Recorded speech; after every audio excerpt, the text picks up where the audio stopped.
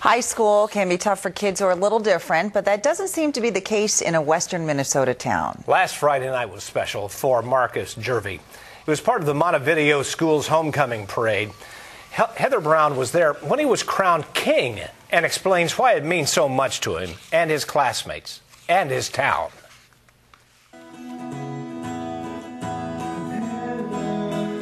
Whoever said homecoming court is just a big popularity contest. I play tennis, and I also play in a band. And I work as a personal care assistant.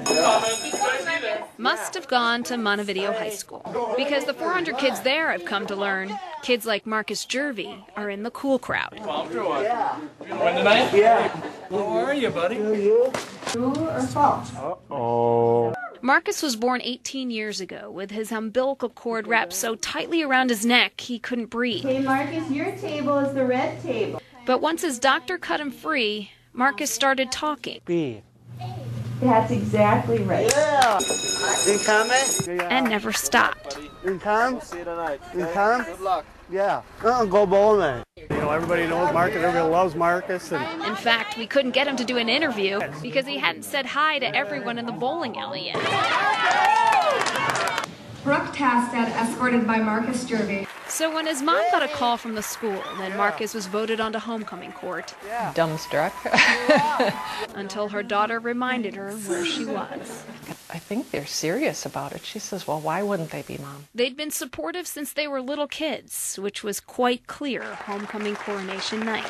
We heard them talk with Marcus, his friend. My calf here. You see if I forget about it. Even when they didn't know we were listening. Yeah. Everybody loves him. Everybody gets along with him. Ever since we were little, it's always been like that. Hey, Vicky!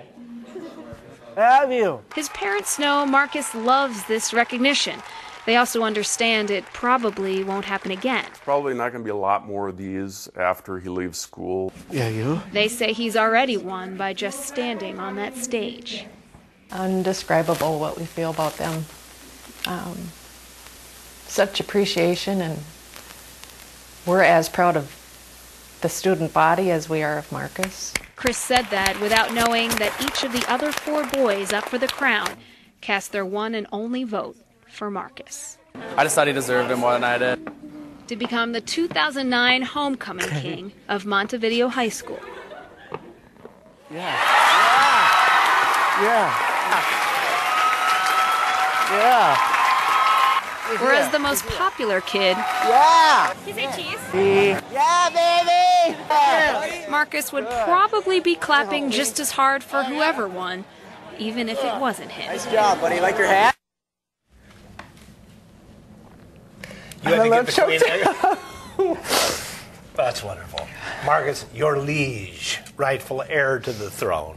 Heather says Marcus's mom told her tonight, in their everyday life, they sometimes forget what a blessing Marcus really is. Yeah, and she said that this was a great reminder that they were blessed 10 times over.